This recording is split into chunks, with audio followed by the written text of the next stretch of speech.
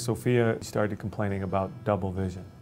So, we thought it was an eye issue, just a regular, she needed glasses type of thing. I had never had double vision before and something just didn't feel right. We went from one eye doctor to another eye doctor and finally ended up in Boston and saw a specialist. So had an MRI done and diagnosed her after the MRI with an abnormal growth. They did a biopsy and found that it was a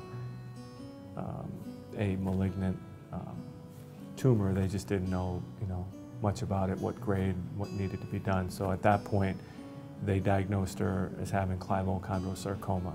She was told that it was pretty much an inoperable situation and proton beam radiation was her best option. Sofia's tumor was located in the superior aspect of the clivus and extended behind her left carotid artery. Her father, I think, was very surprised that my initial reaction and my initial recommendation after looking at her films was actually for surgery prior to radiation therapy. She was told that, that this was an unresectable lesion and that it was too dangerous to actually have surgery to remove that particular lesion.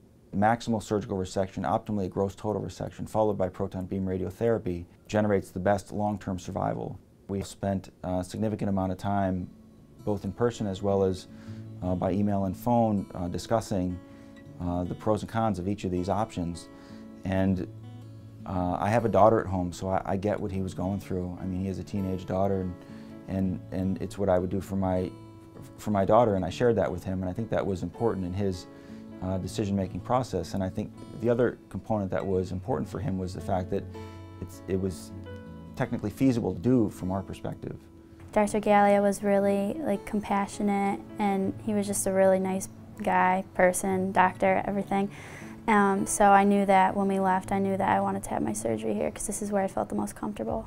When patients come to be evaluated at Hopkins, we don't try to say, well, everything needs to be done in one particular procedure or one particular manner. It's really what's best for that particular patient that has that particular pathology that we're dealing with.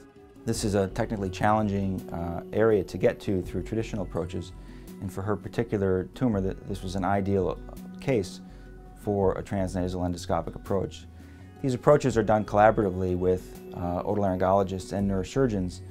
Skull-based tumors are one of the most complex things, I think, that otolaryngology and neurosurgeons do. And at Hopkins, we believe that the best way to treat these are with an integrated team approach. We can bring people with expertise at controlling the nose and controlling the brain together. And we found that that gives the most successful outcomes. Chondrosarcomas and primary bone tumors have a tendency to invade and to grow into all little nooks and crannies in that particular bone. And really the goal of surgery is to remove all of the abnormal tumor in that region. Because her tumor was not one solid mass, but had all of these little side collections of tumor, we elected to actually do it in the intraoperative MRI scan so that we would know after the tumor resection, we would do an MRI scan, and we would know at the time during surgery whether or not there was any residual tumor.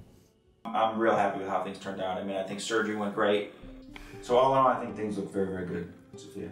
My double vision started going away, so that was obviously a big deal for me. But once I started getting back into everything, it just felt like normal again. Seeing somebody like Sofia be able to return back to basketball, go back to school, have very little sequela, she was able to bounce back very quickly, it's very rewarding. I'm super excited actually that she is back doing everything she was doing before this whole event started. She presented with double vision from involvement of this tumor with one of her nerves that moves her eye laterally. That has completely resolved, and she is normal. And that just makes me feel really terrific that we were able to provide her treatment here that allows her to do that. She had a challenging tumor in a challenging location, and it's just really rewarding to see her back living life to the fullest. The doctors here, Dr. Ishii and Dr. Gallia, have just been amazing to me and my family and everybody, so it's been an amazing experience.